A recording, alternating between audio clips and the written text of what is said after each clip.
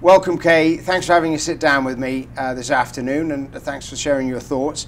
Could you start off and just tell me a little bit more about your role at OPTUM? That would be much appreciated. Sure. I've been with OPTUM about 5 years, and I'm a senior director of solution architecture. For most of my time there, I've been working specifically on our new offering that's an MMIS replacement alternative. So happy to be here. Thank you, Kay. So one of the main themes about this conference is, of course, the transition towards modularity. CMS is looking for states to rethink how they approach big technology implementations for Medicaid and Health and Human Services programs. In what ways is CMS spurring new thinking? I think CMS is making great progress. They're really leading the way for states. They started the messaging a couple of years ago saying no more big bang implementations, but now they're really, I think, giving states the tools that they need to move forward in that. They started with the final rule. I shouldn't say started there, but one of the key items was the final rule. And now they're following up on that with sub-regulatory guidance to really help states get a path forward, which would include, revised certification checklist, which has been around for a long time, possible pre-certification of vendor modules, which is a huge component to get states comfortable with the solutions that new vendors are bringing into the market.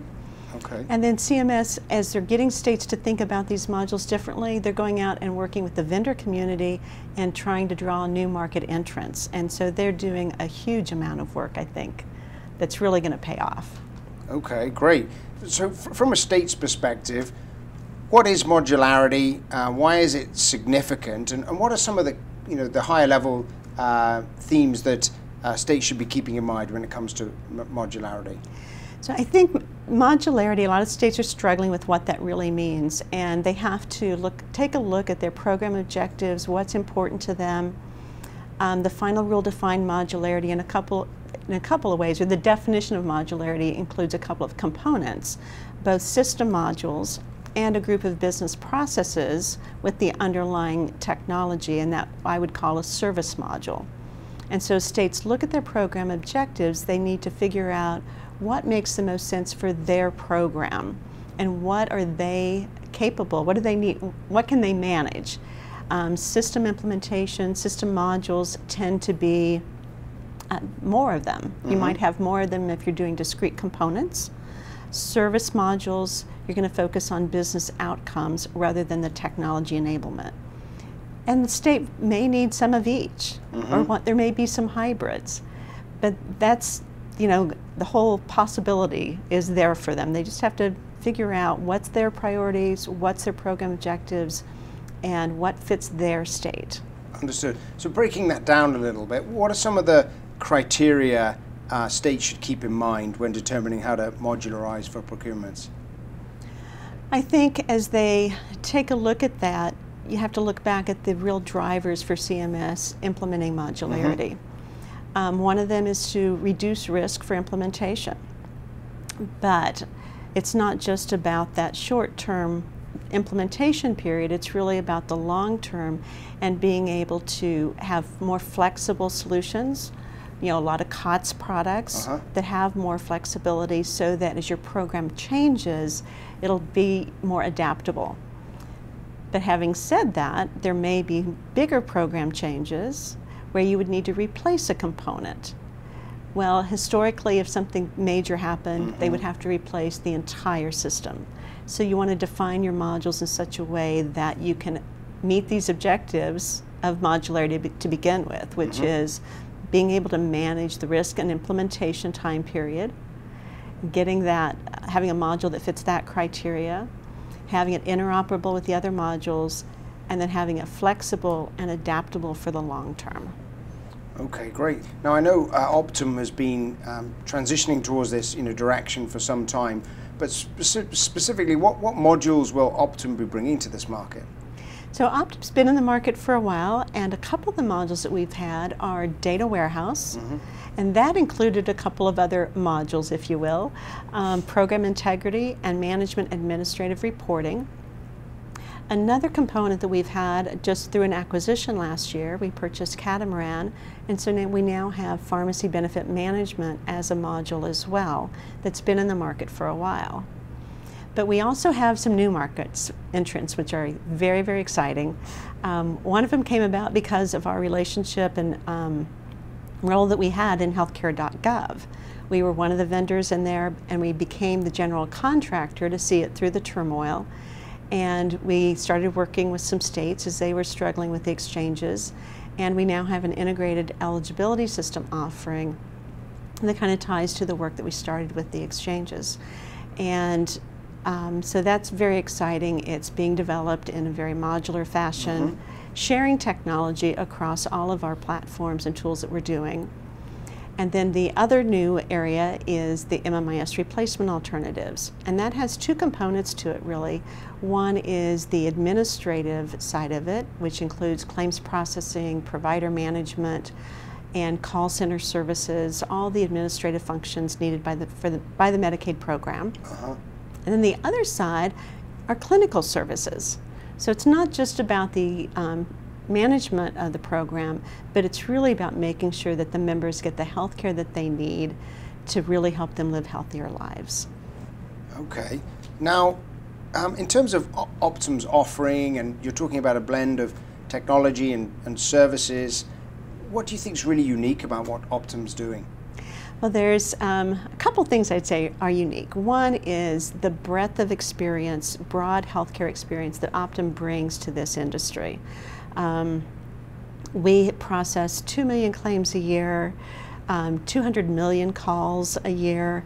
We just have an extensive clinical programs, so we have a breadth of experience, I think, that's unparalleled.